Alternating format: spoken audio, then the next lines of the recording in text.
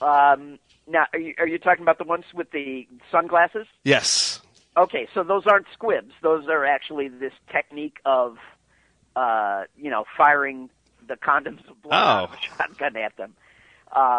Because you couldn't put squibs under those. They're wearing just kind of T-shirts. Yeah, now that I look at it, I can see them. I would wonder how that would happen. Yeah.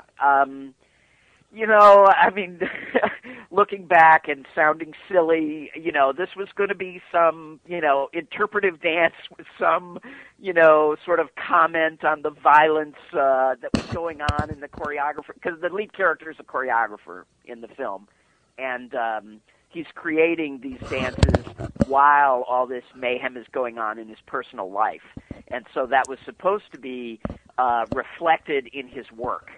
And obviously, none of that actually is understood by the audience watching the film, but that was the intent. City Lights movies generally don't have a subtext to them. Yes, that's true. And then, of course, with Dance or Die, there was the song Dance or Die, which I assume was produced by PM composer John Gonzalez. John Gonzalez, who did, 50 movies or something, or, yeah. I know. Well, that song actually, it's going to open up the podcast. So, did John just come? For that one. Did John just come to you when you guys were in post and say, "I have a song for you"? You know what? I think he did. I do know that for the 4 dance numbers, I went to him ahead of time and said, I'm going to have 4 dance numbers, and, this is the type of music I need, But the song Dance or Die, yeah, I think it was exactly that. I think, he just came up with it in post. Does anyone know where John came from? Because I would think that he may have been another one of the imports from the porn industry. Yeah, he was. Okay. That is where he came from. I wonder if he's still working in that business today, because he kind of disappeared about 10 years ago. I don't know, but coincidentally, I have a son who's now 13, and he started playing basketball when he was about 9. And I ran into John at a number of basketball games, and he lives in the same town I live in now. Oh. And he has a son who's my son's age. So I assume he's still in music, but I really don't know. Although, if I talk to him, I will ask him what he's doing now. Yeah, and pass him my number, because the man who composed Dance or Die is a friend of the B world. The show. Yeah, of the show. So in the end, how do you think Dance or Die was received? Did Joe like it? Well,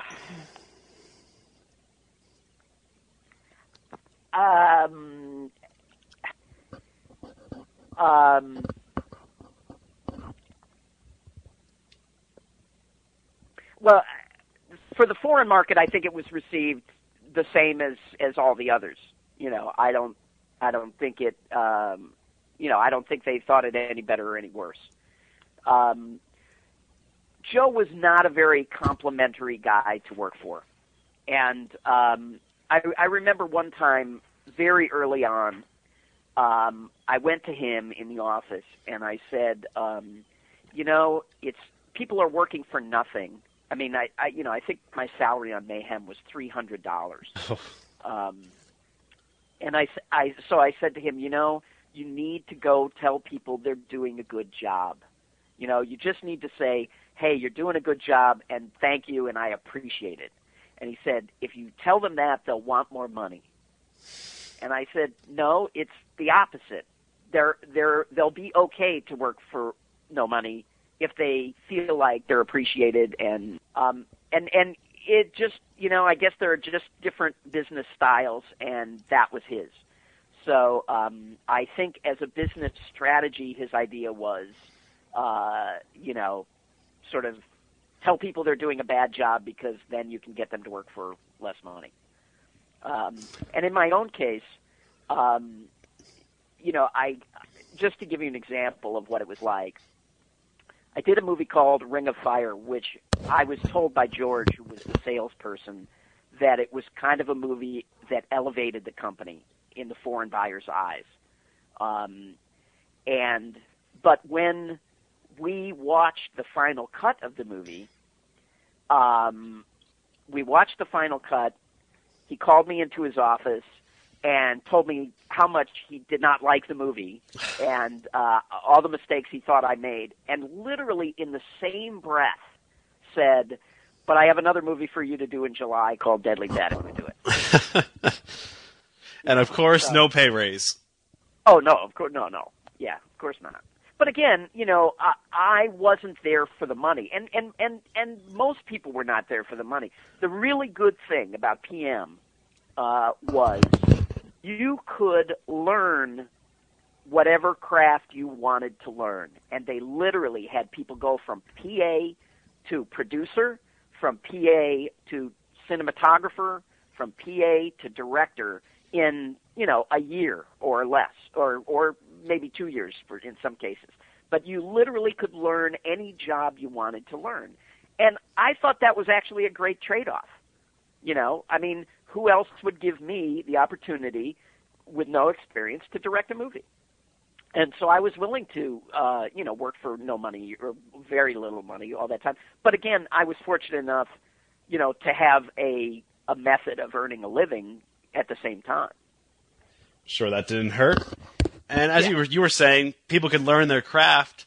And unlike with the early days of Roger Corman, which is pretty much something that can't be duplicated, the people who worked for PM, they didn't go on to make millions of dollars a year, maybe except for Joe, but many of them, even people that were around in the City Lights days, they came on, they learned, and now they have steady, good positions in Hollywood doing their craft, like absolutely. Like Judy Yonemoto, who did all the makeup for the first many City Lights movies. She, I think, did all 7 seasons of Malcolm in the Middle. Yeah, Scott McAvoy who went on to Scott McAvoy and Gil something, I can't remember Gil's last name. They went on. They became the producers of that Howard Stern show, Son of a Beach, and they had a couple of other shows that they set up their own company and became television producers, which is very lucrative. I mean, yeah, there are a lot of people who came out of City Lights who have careers now, or City Lights at PM, who have careers now because of the craft they learned there. Absolutely. And before we get going, let's hear a little bit about your post-PM career, in which you directed a few movies that, actually it was between your PM gigs, sort of. You directed a few movies for another producer who, from the very start, intended on selling those films to Joe. No. Oops. No, are you talking about Century Film Partners? I guess so. The Fists of Iron and Evil Obsession. Okay, so what happened was the last film I did for PM was a film with Cynthia Rothrock called Guardian Angel. And I was filming it at a mansion in Malibu. And the owner of the house, Mike Hall, who was our sound man forever, going all the way back to the second movie, Epitaph. And he was Laurel's husband, and Mike sadly passed away. Yes. But Mike came to me and he goes, the owner of this house is asking me a lot of questions about you. And I was like, oh, okay. So anyway, the guy asked me to have lunch after the movie was over. And he wanted to form a company like PM Entertainment and make low-budget films and sell them to the foreign market. And so I said, okay. Now, unfortunately, just the opposite of what happened with Joe, it turns out we got in right as the low-budget film market was right when it was on the decline. And so, we made 6 films, and as I say, the market was on the decline, and, so I got out of it. But the intent was not to sell them to Joe. It was to sell them, the same way, was to try to duplicate the PM model. But we were not able to do that. and at that point, either sometime after that, neither was PM. I mean, the market had changed. And when that company ended, when Century Film Partners dissolved, I then went into television. Joe was doing a television show that was on TNT called L.A. Heat or L.A. Vice. L.A. Heat. L.A. Heat, I think it was called. Yeah, and so I went and started doing episodes of that. And actually, I have to tell you this because again, this is so, defining of PM. I went in, this was like episode number 40 of the show or something. So they've been doing it for a couple of years. I did the first episode. I did my first episode.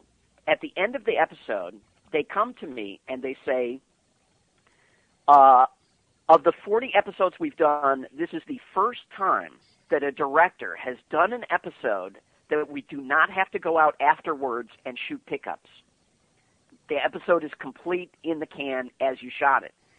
And I was like, well, yeah, isn't that supposed to be the way it is?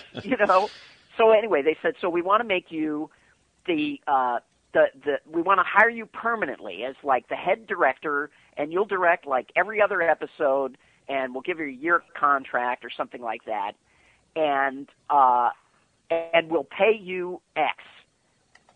And X was less than what I was making on the per episode basis. And I said, wait a minute, so you're telling me that I'm doing such a good job that you want to hire me permanently to pay me less money? And they were like, well, yeah, but you'd be guaranteed a lot of work.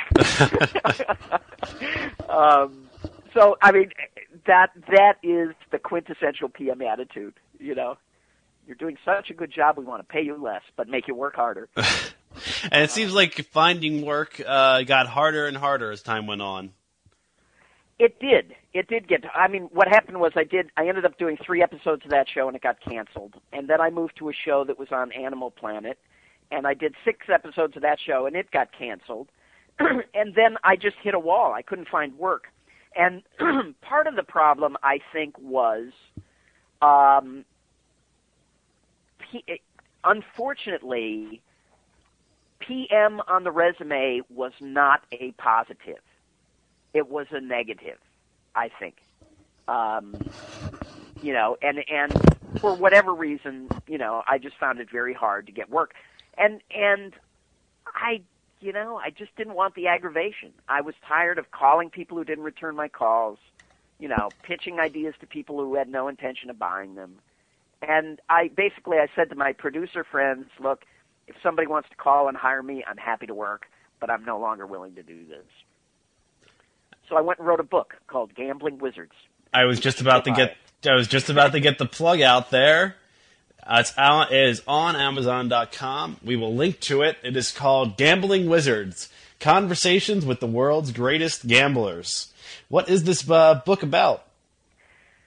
It's a collection of interviews, 7 men and 1 woman, of professional gamblers, all people who have made tens of millions of dollars gambling professionally over at least 20 years.